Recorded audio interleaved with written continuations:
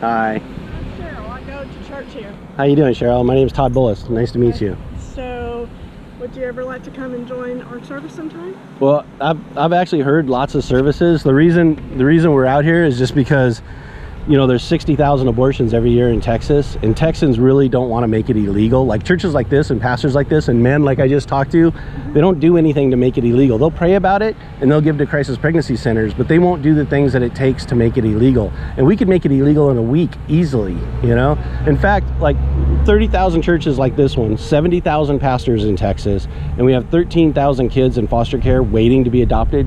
Kids like him and kids like these kids over here. But nobody wants them because they're not babies, you know? When we have 70,000 pastors, if just the pastors acted Christian, there'd be no orphans rotting away in foster care, because that's what they really do, is they rot in foster care because they're not really being loved. There's some good foster parents, there are, but you know, right now that's where the gays and lesbians are getting their kids, from foster to adopt. So we're just trying to expose everybody and say, hey, look, this is legal in Texas. And we should actually make it illegal. We shouldn't stop doing other things, you know. Here, I give you one of these. Sure. We shouldn't stop doing other things like feeding homeless and helping people. Like, those are good things. Have you spoken to any of our pastors? No, but I know that the one law that was tried to put through, nobody from your church knows about it. Nobody knows what's going on. There weren't anybody in Austin, you know. There's nobody calling the, you know, the pastors in you know, because I live here in Denton County. I'm not in Frisco, but Denton County, Little Elm. And the pastors don't care. Like, I've spent a lot of time calling. When and you say they don't care, I can't understand why you would say that. Well, because they don't do the things that it takes to make it illegal. Like the pastors, like, so like what? Well, they made a bill, and the governor said that they couldn't speak ill of like gays and lesbians, and that they had to submit their sermons to make sure that they were audited, right? Well, all the pastors got together and went to Austin and gathered and said, look, this is wrong, we shouldn't do this. But they don't do that for abortion. They should do that for abortion. They should get together and say, look, we as leaders, men in the community, believe that it's murder and sin and we should stop it. You know, Texas used to be a slave state, right? Where it was legal to own slaves, and you could have a black woman slave and you could rape her and you could kill her, and it would be, that's your property. Well, it's the same thing with abortion today, right? These women can do whatever they want and kill their baby, and it's okay. And even though we say it's wrong, but if we don't do anything about it, like here's what all these pastors do, all right? They have they have like a Tuesday morning pastor's breakfast, right? And they're all sitting in Denny's, and they're all talking about everything.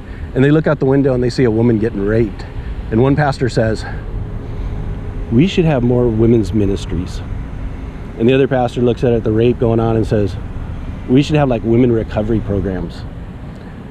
That's the mentality of our church today in Texas. We shouldn't have that mentality. We should get out and save that woman. We should do what it takes to prevent that rape from happening, well, I can right? tell you, there are programs in this church where they are helping every single kind of person that you just listed. Right. Right. All these programs, right? But what I'm saying is it's not about the programs. It's about doing what's right. So we need to go to the government, because they could make abortion illegal today because it's already illegal in the Texas Constitution. We don't have to follow the feds. Like many states right now are saying, hey, we're going to make... You have to do both. Well, yeah. I'm not saying stop helping like drug addicts. Right. We should help them. Right. or kids that have been abused, we should help them. Right. But we should make abortion illegal too.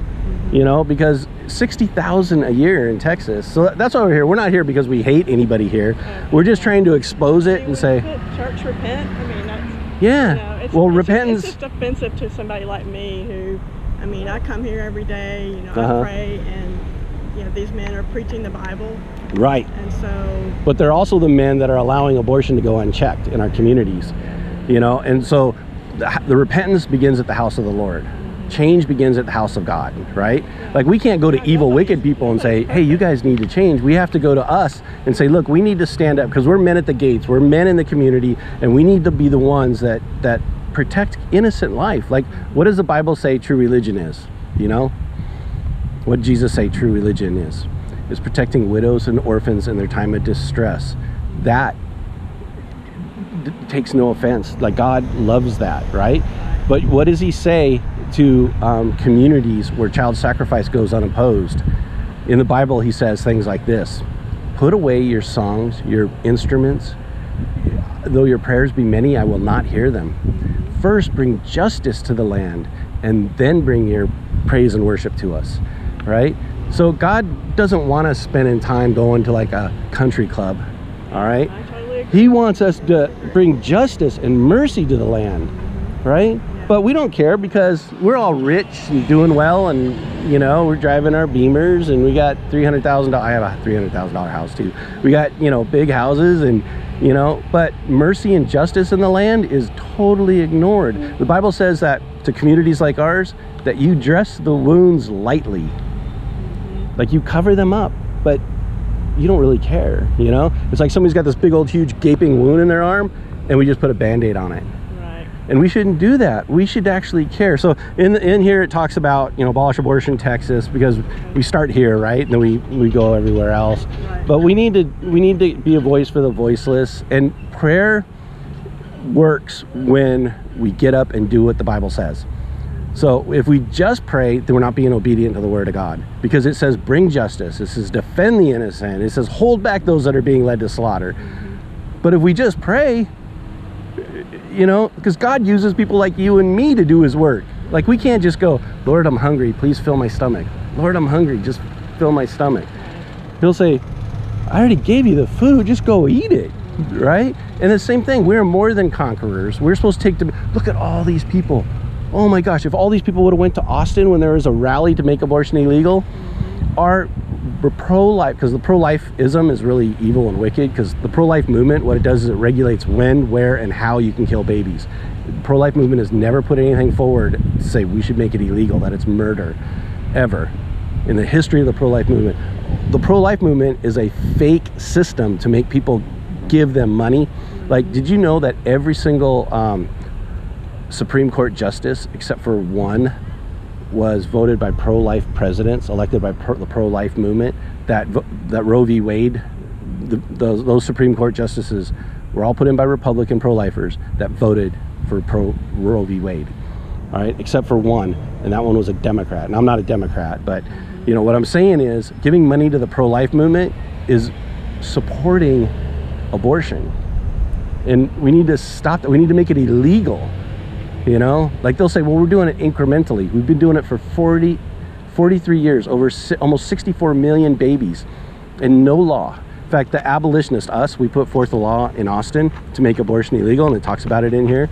And we had 11 representatives that signed it. But the guy that puts it to the floor, a Republican Texas Right to Life guy, tabled it and wouldn't let it ever come up, you know? And it's sad. That guy should be thrown, that guy actually should be tried and hung, you know, as a murderer, because all these babies are being killed. We live in a republic, and we live in Texas. What happens by the permission of the good men. Like, we can tell how good our society is based on how we treat the least of these, the least of us, you know? And what's more least than an unwanted baby in his mother's womb? Not even the mother wants it. We need to adopt these kids. We need to help these mothers. We need to, like, be the church. Like, this actually isn't a church. And I know you think you go to a church, but you don't go to a church. This is a 501c3, right? It's a corporation. It's a legal corporation. Where do you worship? Well, we do home church. But here's the thing. You and I are the church. We are the bride of Christ, right?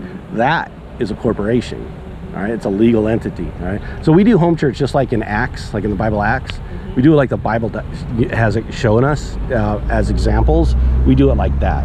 So the reason they call this corporate worship is because this is a corporation. So this is a corporation worship. That's what they're doing. All these people are coming together and they're worshiping as a corporation, right? And I honestly, and I know it's kind of offensive, but I see this as just a country club, and people go there for their religious services. You know, like if they were actually... I've grown as a Christian because of the people that I've learned from here. I mean, I can read my Bible, but I mean, I don't feel like that I am knowledgeable enough, and so I've really been able to grow because of listening. Right. You need to have pastors that pastor you, that lift you up, that raise you up to do the work. It's always to do the work, right? Yeah. But if you have a pastor who you've never been to his house, the pastor's never been to your house. What does it matter where it is? Well, because if you never dined with your pastor, if you never spent time with your pastor, he's not your pastor.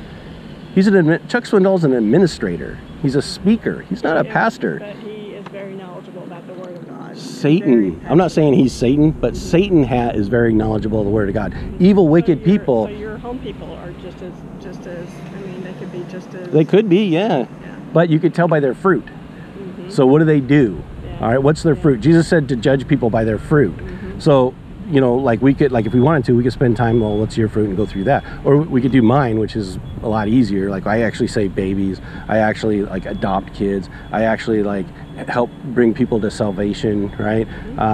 Like we support mothers, you know, like we actually have good fruit. We all do that. Yeah, well, when we say we all do that, you're pointing, it's kind of like someone who says, well, we go to the abortion mills and try to talk women out of having an abortion, but nobody actually knows anybody that does it. But they say, well, we have people that do that. So, and you're like corporately taking that on yourself. Like, well, no, I'm a good person. Look at my fruit. That person adopts kids. You know, that person does this. But at some point, we all have to examine our lives and say, what is my fruit? Not am I learning, not am I growing in my knowledge, because the Bible says it has to be both. I mean, it should be both, right? But how much do you need to know to be obedient to God? Not a whole lot, you know. So most people want to, like the Bible says, they learn, but they never learn. They keep learning, but they never learn. In other words, they never get it. Like, God wants obedience, not sacrifice.